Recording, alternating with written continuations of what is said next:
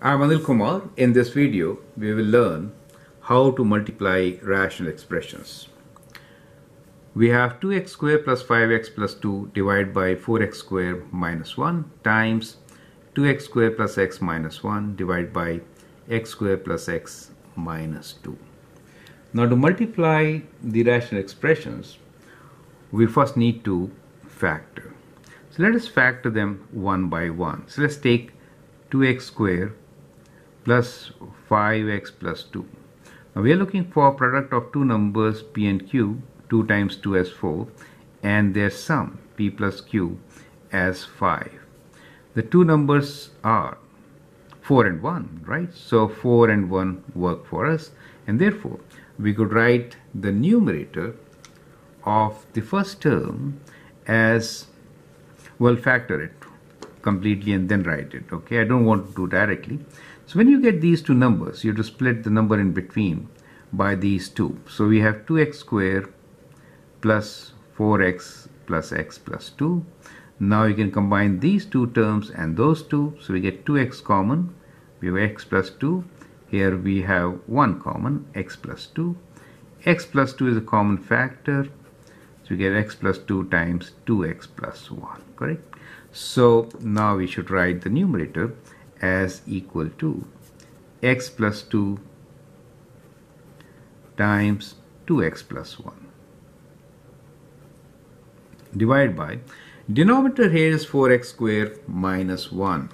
We could use difference of squares. I hope you remember a squared minus b squared equals to a plus b times a minus b, right? A in this case is 2x. So we could write this as 2x plus 1 times 2x minus 1 times, let's factor the other one, which is 2x squared plus x minus 1.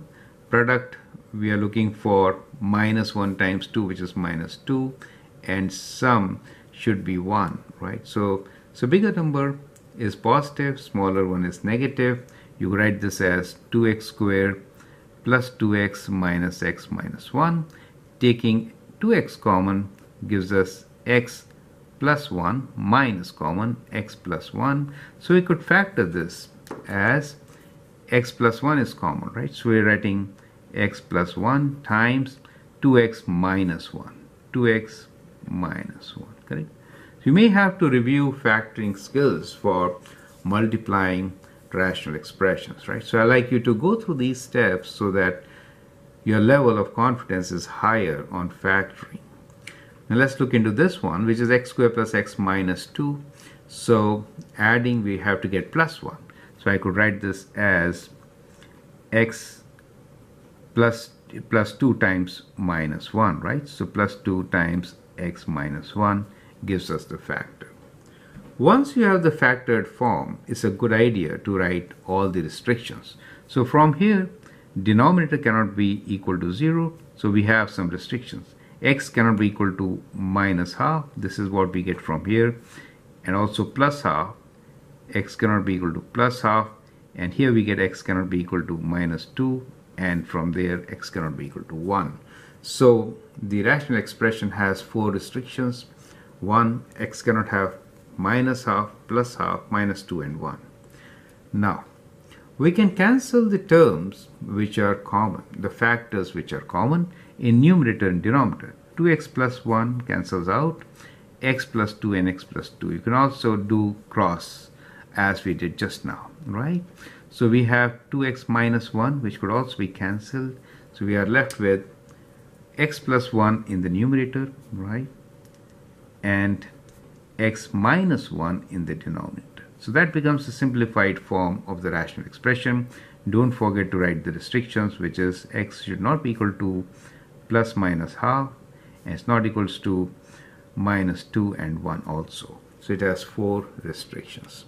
I'm Anil Kumar, and I hope these steps help you to understand how to multiply rational expressions. So basically what you need to remember is first factor and then restrict. So that means include restrictions in your solution, right? I hope that should help. I'm Anil Kumar. You can always share and subscribe my videos. Thank you and all the best.